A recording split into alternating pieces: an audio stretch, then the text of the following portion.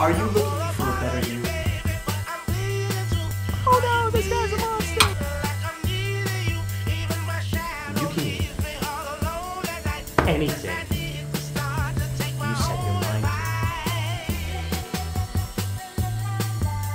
to. Look at what I found!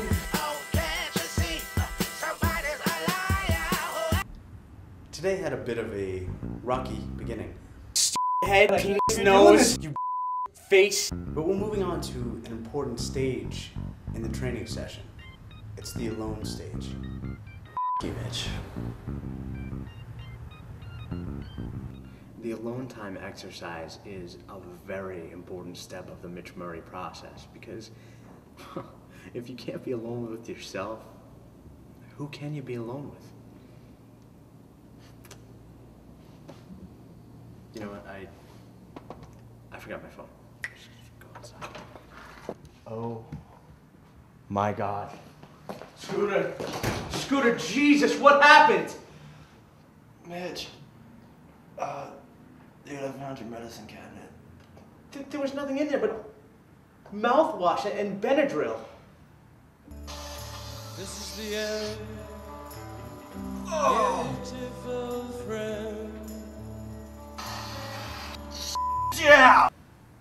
Banana bombs. Oh my God.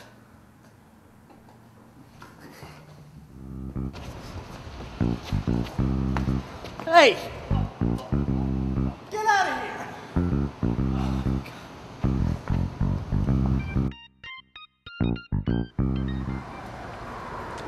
Mitch, how is it? Hey, I don't know, but thanks for coming. Of course, I can't believe you would do this. You were with him the whole time, right? Yeah, but why would I leave him? This is the end. Yeah!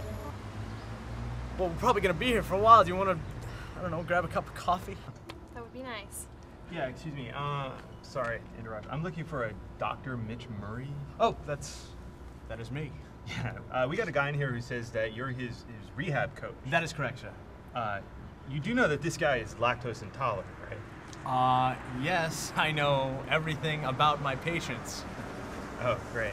And yet you kept him on a diet exclusively of dairy. Oh, that's what's called a triumph of the will exercise. I'm sorry, but where exactly did you get your doctorate? Well, it's at a small southeastern mid-regional school. Mid-major.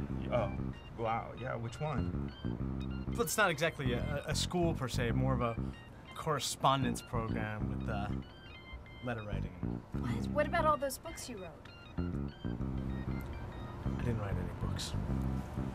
I just made up the t-shirts because they look awesome at parties. Really?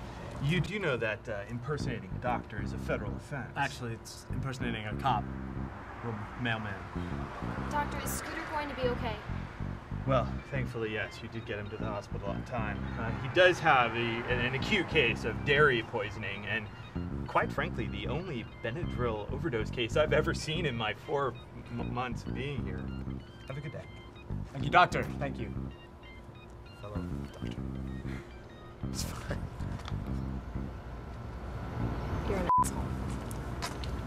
So, 2 creams and sugar?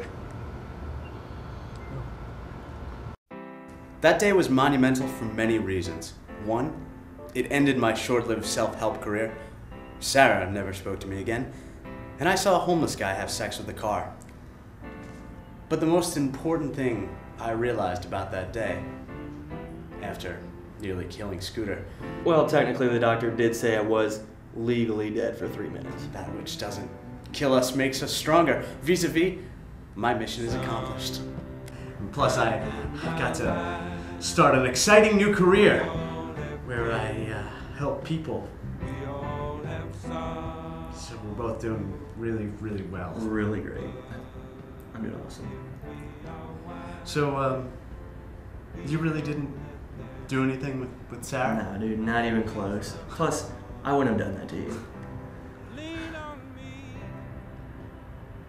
Wait, does a job count?